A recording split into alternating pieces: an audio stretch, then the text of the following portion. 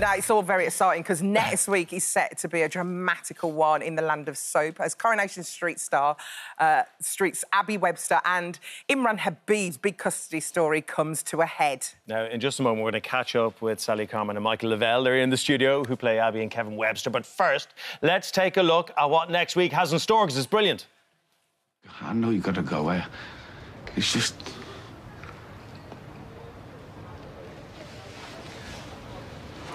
My little fella, you look after your mum, yeah? She's a good one. The best.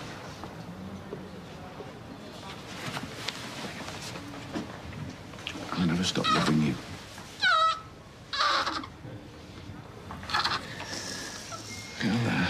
I'll go and get a car. What if someone sees you? He's round the back. I'm allowed to drive my own car.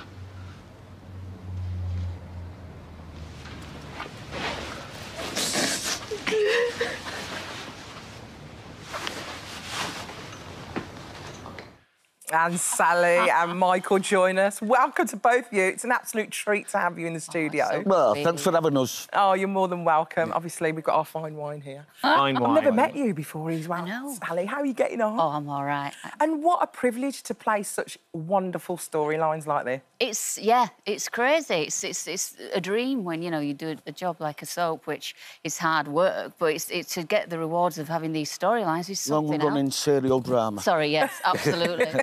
I stand correct. Yeah. And the maddest thing is, 40 years next year, you've been in this. I know. Like, when you look back on your career, Micheal, what goes through your mind? You know what? How quick it goes. Yeah. It doesn't seem 2 minutes since I first joined ITV. You're like a living legend now. Now I am. Yeah. 40 years later, there I am. Look. Oh, my word. Literally grown up with the show. Yeah. Oh, you're so cute. That's the trouble when you start young, innit, and you're on telly. You just seen throughout your life, and you go from that, and then to cut to me here now, and it's just like people be going, "Aren't you aged?" Well, everyone's aged, you know. That's life. I mean, you're what, 18 there in that one, yeah. And you're 35 now, aren't you? And I'm 35 now. 35, we're all... Yeah. Yeah. So. What's incredible is the fact that you're still at the centre of the big storylines, because this is a big one, isn't it? Yeah. No, I've been very fortunate that they do trust us with stories. Yeah. You know, it's nice to get that trust, and it's nice to know you must be doing something nice, right? Yeah. Otherwise, they wouldn't give them you, really. So, That's and I've had some great people to work with. You have. Which makes it so much easier. Sure does. Yeah. Interesting watching both of you, particularly you, Sally, watching that little clip there. And we're actually getting quite welled up when you look back at those little moments, you know, because they're coming our way now. And it's very dramatic. It's a great storyline.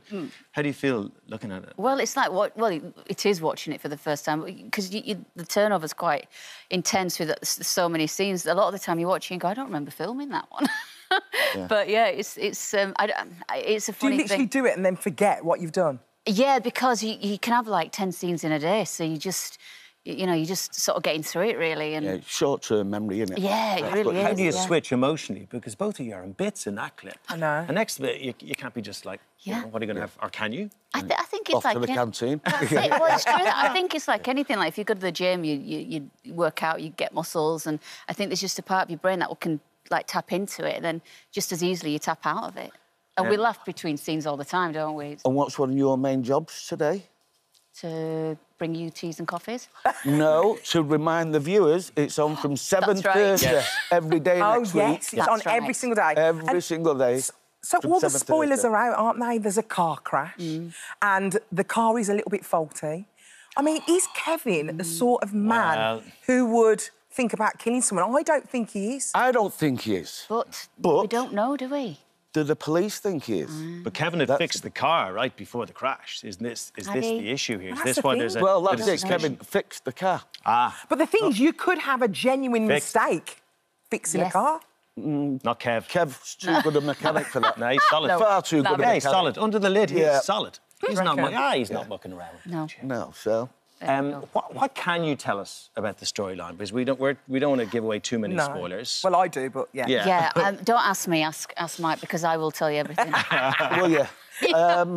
Well, yeah, there's a quite intense week coming up for mainly Abi and Imran, Habib, which you found out is not that easy to say. Can you imagine saying that on a daily basis? We've had struggles. Yeah. I'm glad Charlie's left now. I don't have to say Imran Habib anymore. You know, but no, it's mainly the battle for for me to custody. The custody battle, but we've got some lovely scenes. We did some gorgeous scenes, didn't we? Where you suddenly, you know, he's willing to help her leave the country and never see her again.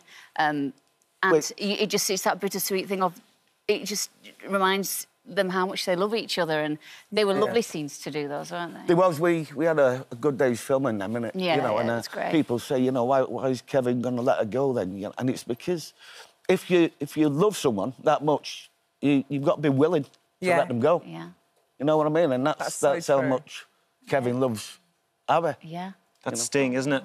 Yeah. Sting, yeah. I think, isn't it? Oh, is that where I got it from? Yeah. I thought I've heard it somewhere before. You're quoting Sting without even being knowing all it. philosophical. I just thought of something brilliant. No, Sting. Yeah, OK, fair enough. Thanks for the spoiler.